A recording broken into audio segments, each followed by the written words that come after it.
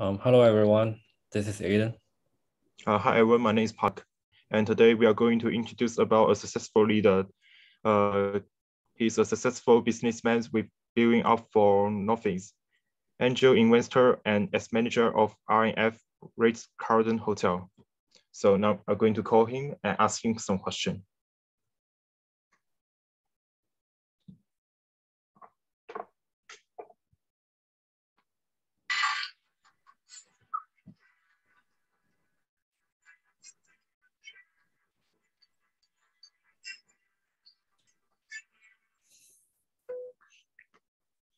Hi, Nick. How are you? Hi, fine. You? I'm good too. Yeah, today we are going to introduce. Today we are going to do an interview to you to ask you some questions, like the reason how you become successful leader. Okay. So the first question is, can you describe your path in life that led you to a position of leadership?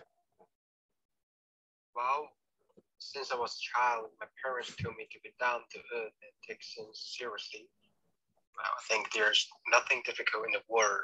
There are always more ways than difficulties. Okay, it's a good answer. And next is describe a curable or a difficult time that was hard at the time, but in the end, helped from you a leader.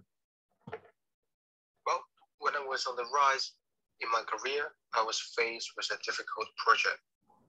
Fortunately, I persevered. Okay, so who do you consider to be your support team and why? That's a good question. I might choose family and co-workers. Oh, that's good. I think family can help you a lot. And also, Yeah, sure. What are your key values and how do they impact your leadership?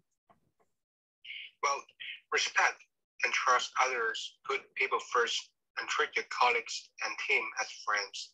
Yeah, I do agree. Respect is very important.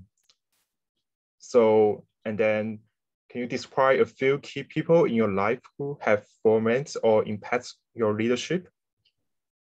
Maybe this question, I might choose my boss, because my boss told me that there are no obstacles that I can't overcome and that I need to arrange my time properly and take time for space to avoid them.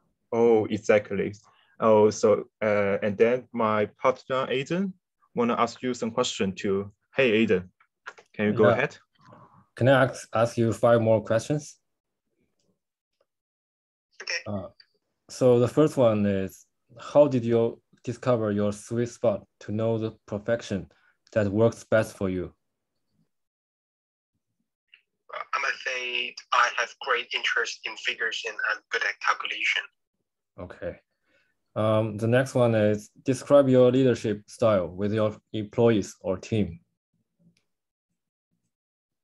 Be good friends in your daily life or be a leader at work. Love and respect your team. I think this is the key point. Yeah, it makes sense. The next one is, how did you keep a balance between your work and family or friends? Well, it's hard to keep your balance and you have to do your best, try your best. Okay. Another one is, do you believe there is a connection between yourself, self-awareness and leadership abilities? My point of view, I think, is definitely connected. There's no unique leadership without self-awareness. Mm-hmm. So the last one is, who is your leader you admire and why? I think the leader I admire is Kanzo Imarabi because of his meticulous management in all aspects. Okay, cool. So I think that is all our questions. And thank you for listening. And thank you. Okay, thank you for coming our interview, Nick. Thank you so much. Thank you, Nick. Have a good day. Thank you. Yeah. You too. Bye. Bye.